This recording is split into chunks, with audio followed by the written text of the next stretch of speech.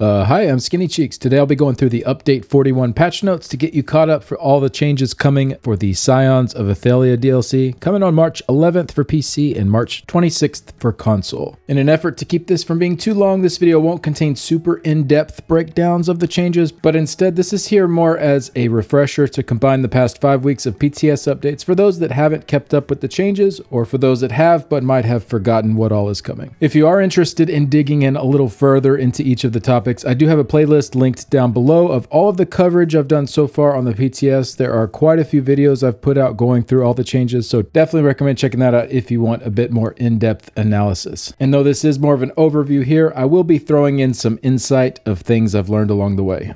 First up, like the other dungeon DLC packs, there will be 2 new 4-player dungeons coming, Bedlam Vale and Oathsworn Pit. For those that don't typically have ESO Plus, if you were planning on purchasing these dungeons, it may be a better value for you to just grab a month of ESO Plus instead, as they are giving away the collector's edition of this for free to all ESO Plus members. This will last for 2 weeks for both PC and console once they've launched on March 11th and March 26th. And for those that already have ESO Plus, you still get a free mount and pet, and you'll get to keep the DLC if you decide to cancel your membership, so make sure to claim that before it runs out. And then as usual with dungeons, there are 3 5-piece sets and 1 monster set coming from each of them. Sadly, I'm not too impressed with any of the gear. I did a pretty thorough breakdown of the sets and gave my feedback on them, but we didn't really see any improvements to the dungeon sets over the course of the PTS. There are also 3 new rewards for the worthy sets coming. The light one seems pretty decent. It could be a good amount of stats on that 5-piece bonus if you are going up against someone with a lot of buffs, though none of these really blow me away. We also have a new mythic coming, Torque of the Last Ayleid King. This one is a little strange in that it disables all of your other set bonuses, but it does have a pretty nice, well-rounded list of stats here. Definitely think it could be nice for some casual play and convenience, and have seen a lot of people suggest that it will be good for no CP Cyrodiil, where proc sets are not usable, and also as a dueling mythic.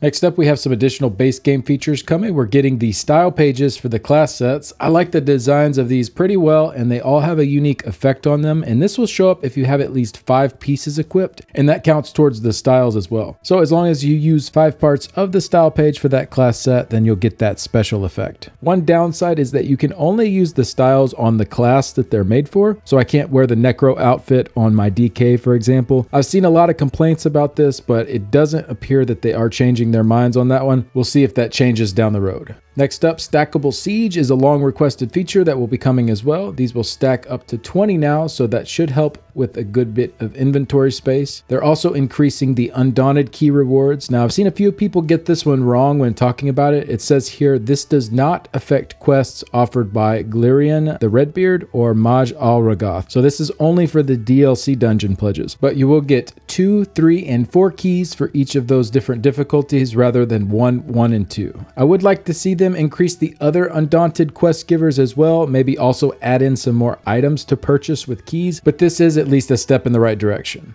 And then, as is typical with new updates, we have some new homes and furnishings coming, along with a pet that you can get by doing a prologue quest and some body markings you get with Telvar.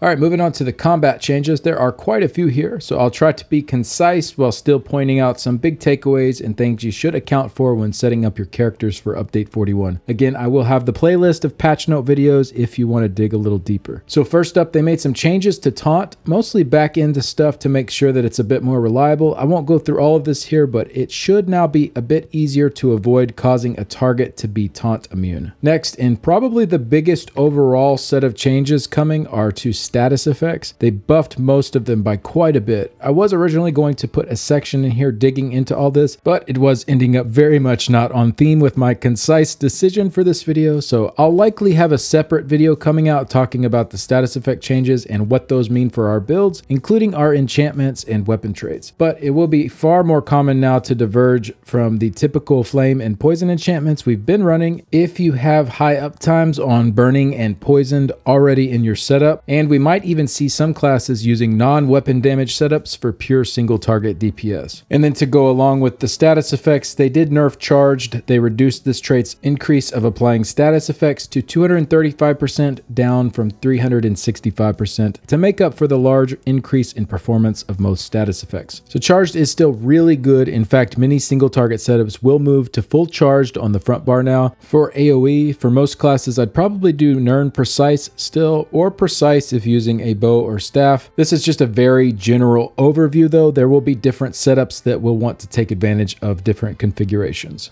Next up, Major and Minor Vitality updated these buffs to increase healing received and damage shield strength by 12% rather than increasing healing received by 16%. And then the same thing with Major and Minor Defile, except debuffing with those. So this is just an additional way to increase and decrease shield size through the Major and Minor system. All right, now we'll get into the class changes, starting with the Arcanist. Fate Carver reduced the damage done by this ability and its morphs by about 7% per tick. And then the Pragmatic Fate Carver morph reduced the potency of the damage shield this morph offers by about 16%. Then they fixed an issue where the shield did not have a max health limit like other shields. This shield is now limited to 50% of your max health. So long story short, Beam is still the strongest ability in the game, and the shield on Pragmatic is still awesome. Arcanists are not going anywhere. Next up is Psychic Legion, reduced the passive's increase to applying status effects to 55% down from 75% to make up for the status effect buffs in this update. Still a decent passive there. This doesn't really change a whole lot with that. Next is the Imperfect Ring. They increased the radius of this to 6 meters up from 5, including the synergy. And then on the Rune of Displacement morph, they increased the radius to 10 meters up from 8. So that is a pretty large AoE pool now. Next up, we have the Dragonknight Combustion. This passive now increases your damage done with burning and poisoned by 40%, up from 33%. This passive now grants 1000 magicka and stamina whenever you apply burning or poisoned, rather than granting magicka for burning and stamina for poisoned. So this is really nice for sustain. No matter the build, you get back both of those resources. Especially for tanking, this will be a really nice change since you typically aren't triggering these as often as a damage dealer would. That damage done increase is not really too noticeable with the charged nerf. It seems like that was just done to make sure they weren't losing too much damage there, but overall seems like about roughly in the same spot for damage as before. And similar to Arcanist, Dragoknights are pretty much doing the same thing in update 41. Next up is the Necromancer. The big change is the rework to Blast Bones. They changed the base morph and the Stalking Blast Bones morph to be a self-buff ability. This makes the Blast Bones charge at you instead of the target and increases your damage done with class and damage over time abilities by 15%. It also makes your Flame Skull ability deal AoE damage on every third cast and leave a corpse at your target. And then for the other morph, Blighted Blast Bones, this morph's overall functionality remains the same to retain a way for the original playstyle of the skill to be kept. Reduce the base cost of this morph to 1836 down from 2295, so it's easier for non-stamina focused builds to sustain. And remember, that will also be cut in half from the reusable parts passive, so it's a pretty cheap skill to cast. And then they also made it so that Blighted Blast Bones always applies the diseased status effect on hit. This is a pretty decent damage increase, having that damage in there guaranteed now, especially with diseased dealing more damage this patch than it did before. So overall, if you like the old Necro playstyle, I think you'll want to swap over to Blighted now. It should get you pretty similar results to what Stalking did before, though it is a bit of a nerf for high-end gameplay. I did a pretty thorough breakdown of this though in one of my videos. It's in that playlist I have for patch notes if you want to dig into that more. Next up with the Necromancer, they changed Death Knell, increased this passive's critical chance to 10% per ability slotted while meeting its conditions up from 8%. This is pretty nice, and many builds will be sitting near 100% crit chance in Execute now. Then they fixed that bug with Shocking Siphon, where this ability and morph's damage were not properly creating the area of effects around the corpse they were targeted on.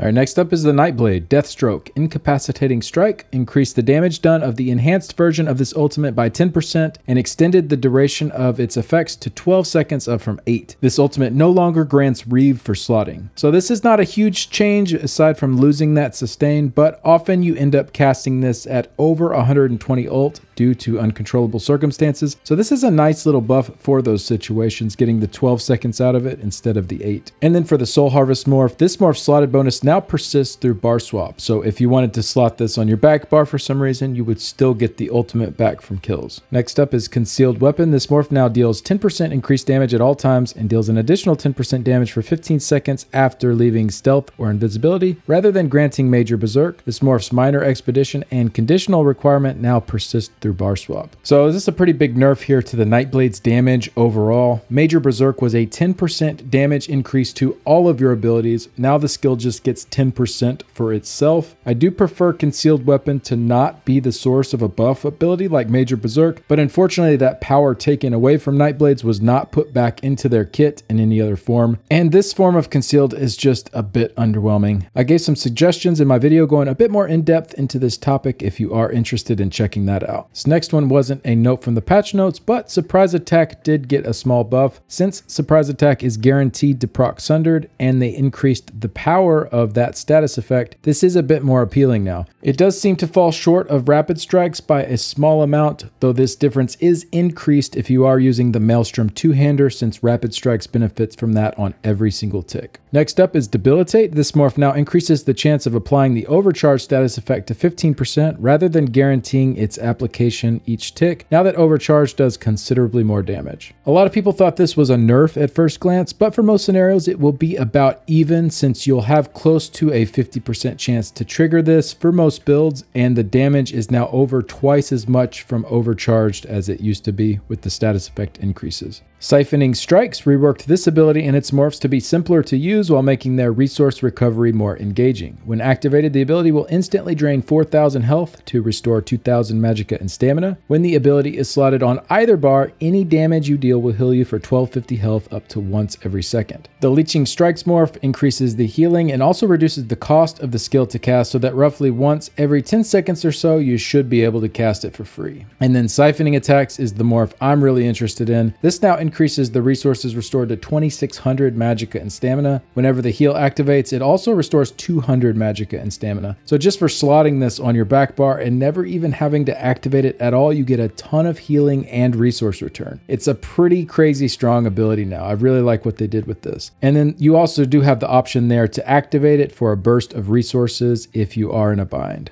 All right, moving on to Sorcerer. They did some reworking to the ability Encase. This ability and its morphs now apply Major Maim to enemies for 10 seconds, and they reduced the base cost of 4050 down from 4320. Then they renamed Restraining Prison to Vibrant Shroud. This ability now heals allies in the area with the same healing potency of Blessing of Protection, rather than attempting to immobilize enemies. This morph will continue to apply Major Maim to enemies in the area for 10 seconds, and will also apply Minor Vitality to allies who were healed by the ability for 10 seconds. Then they increased the cost to 4860 up from 4050. So very similar to Combat Prayer here, except this ability will have different secondary functions when you cast it. So I like this change pretty well. And then they renamed Shattering Prison to Shattering Spines. This morph now deals guaranteed damage after a duration, and they've increased the damage of it by 10%. So this could be interesting for PvP, as it will be more guaranteed delayed burst, but it doesn't really hit hard enough to warrant use in PvE. Next up, we have the Shield ability, Conjured Ward. This ability and the Hardened Ward morph will now heal you for 15% of your max health or magicka, whichever is higher, if no pets were shielded by the abilities. So pretty nice little buff here for non-pet sorks who run this. And then for the other morph, Regenerative Ward, this morph now heals you for 10% of your max health or magicka, regardless of if a pet was affected by the shield or not. So this is the smaller shield of the two morphs. So if you do want the heal and you have pets, you'll have to sacrifice a little bit of the shield size to take this morph. If you don't care about the heal with your pets, then you can just keep taking the Conjured Ward morph. Next up, they renamed Daedric Minefield to Daedric Refuge. The mines this ability places are now wards that activate when you or an ally walk over them, granting them a damage shield for 6 seconds. Allies cannot be affected by one of the wards more than once every 2 seconds to prevent situations where a singular ally could take multiple shields immediately. The shield uses the higher of your max magicka or stamina and is capped at 43% of the target's max health. So this is another pretty cool support option added in for sorcerers this patch. Then they adjusted adjusted the Expert Summoner passive. This now increases your max health by 10% while you have a summoned pet of any kind, up from 8% when you have a Daedric summoning ability active. So nice small buff there for pet sorcs. And this passive now also increases your max magicka and stamina by 10% when you do not have a summoned pet of any kind. So another buff there for non-pet sorcs as well. They definitely tried to go through and make that no pet playstyle a bit more appealing for this coming update. It still doesn't compete with having pets for PvE DPS, but it's definitely closer now. And these should be a very nice set of changes for those using Sorcerer in PvP. And then the last change is to Lightning Splash. Increase the radius size of this ability and its morphs by an additional 2 meters, as they were significantly smaller than other class-based area of effect over time abilities. So these will be 6 meters and 8 meters now, depending on the morph that you go with. 8 meters is actually really large, so that's a pretty nice change there. I would still like to see a bit more done with this ability in the future.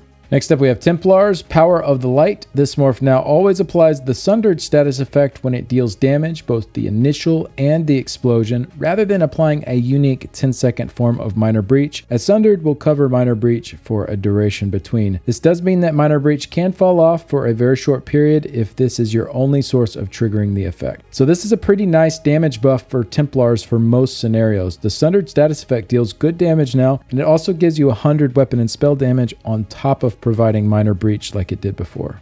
Next up, we have the Warden. Glacial Presence reduced the potency of this passive by about 50%, as the Chilled status effect received a huge increase. Overall, this will result in roughly a 6% damage increase between both of these changes. So just some adjustments to account for the base Chilled proc dealing more damage already. And as they said, this is a small DPS increase overall for Wardens. Next up is the Northern Storm ultimate. Increased the damage done by this morph by 50%. Activating the ultimate now grants 50 weapon and spell damage for 5 seconds each tick, up to a maximum of 9 times, 450 weapon and spell damage, rather than increasing your weapon and spell damage by 300 for 30 seconds. So this is a decent buff to this skill, but I don't see it getting a lot of use in PvE still. Next up, Permafrost reduced the damage done by this morph by about 32% to make up for the adjustments to Chilled and Glacial Presence. Overall, this will still result in an ever so slight less than 1% damage increase of this morph, so really no change here to Permafrost. I did break these a bit further down in my video covering the Warden if you are interested in that discussion.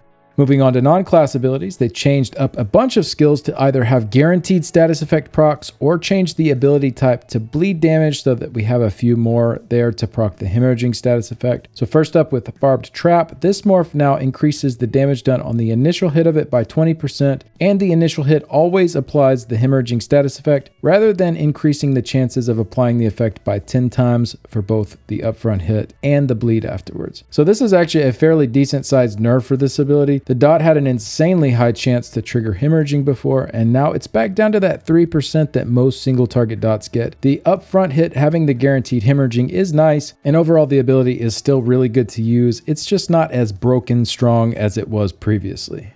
Focused Aim, this morph now always applies the Sundered status effect rather than a unique form of Minor Breach for 10 seconds. So this is the opposite morph of Lethal Arrow, which gets the guaranteed Poisoned status effect. This is still the weaker morph unless you need that Minor Breach from Sundered. For Executioner, this morph now deals bleed damage rather than physical damage. This was done to help additional sources of the damage type enter the game to help balance out ways to apply status effects. Lacerate, this ultimate and its morphs now also apply the hemorrhaging status effect each tick. This is actually quite a large DPS boost to these ultimates, around a 45% damage increase for Thrive and Chaos, and about a 33% increase for Rend. I was messing around on the PTS with the Thrive and Chaos morph on trash packs with my Arcanist, and it actually seemed pretty solid. The damage from it, plus the bleed, plus up to 36% total damage done increase for 8 seconds. It's not bad to activate right before a Fate Carver beam. I'm interested to see if anybody else has checked this out on the PTS so far. I'll definitely want to look at it more, but end of the day, I'm not sure if I see it being better than just front barring Dawnbreaker like we have been, and running a traditional AoE ultimate like Fiery Rage or the Languid Eye.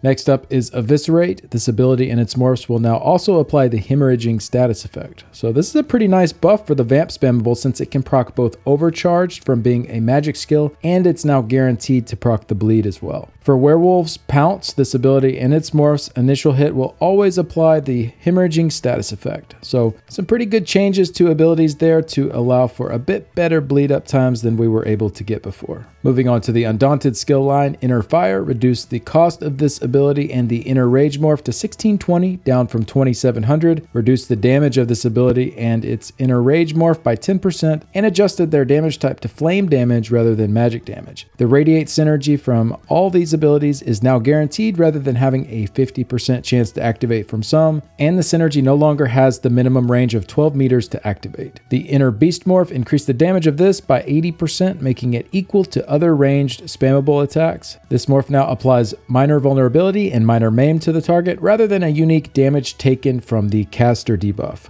For Inner Rage, this morph now allows up to 3 allies to activate the Radiate synergy rather than causing it to be guaranteed, since now it's always guaranteed. So overall, some pretty good changes here to this skill. I know some that liked to use the Inner Beast morph for solo play will not like this change, but I do like what they did with the other morph a lot. It now deals flame damage, it's cheaper, and it grants 3 synergies. So just wins across the board for that morph. All right, and then for the last section of this video, we'll just quickly run through some changes they did to pre-existing gear sets. The Master's Dual Wield bonus will now scale off of 20.925% of the higher of your weapon or spell damage, rather than offering a flat bonus based on the item level up to 1635. This will result in a damage loss for most builds that are currently engaging with this set. So you'll end up needing about 7,800 weapon or spell damage to get back to that 1635 amount. For Runecarver's Blaze, they fixed an issue where this set's damage had a lower chance to apply a status effect than intended. Talked about this one for a bit in a previous video. This is a very nice buff to Runecarver since it now is treated as direct damage and will trigger a ton of burning on a build properly set up for it. For Tormentor, this set now only taunts the first enemy hit by the ability that activates the set, rather than taunting any and all enemies hit by the ability. Due to this change, the set can now trigger off blinks such as Streak. The set now also heals for 45% of all damage done from the ability that activates the set. Next up is Unleashed Terror. Reduce the damage of this set by about 7% to make up for the buffs to the hemorrhaging status effects. Overall, this will result in roughly a 2% damage increase for this set. Next up, Mantle of Sororia. This set's perfected version now grants 129 weapon and spell damage rather than 1096 max magicka, so it now offers all the weapon and spell damage. This is a pretty nice change as well for any build using this, but especially nice for stamina setups who were not benefiting at all from that max magicka line. All right, we made it. Those are what I would consider the most important changes going into update 41. Hopefully this was a helpful reminder of what is coming. And again, if you do have a couple of hours and you want to dig in a bit more, I did go through all these changes a lot more in depth, and that playlist will be linked in the description down below. Thank you so much for watching. Let me know what you think about all these changes coming. Big shout out to my current Patreon supporters and YouTube members. The contributions help a ton to keep the website and YouTube channel going. And a special thanks to Nicholas, Simon, Cougars Bay and the Cougar City Guild, the Order of War Guild, Cantankerous Cat, Shady, Iffy, Blake1816, Mordecai 1212, Santanico, Vidridi, Florian, Phoenix, Nalandia, Unemployed, Criseliana, Cha-Cha, Technical KO, Cap, Danco77, and Pletpron. Thanks again and see you later. Bye.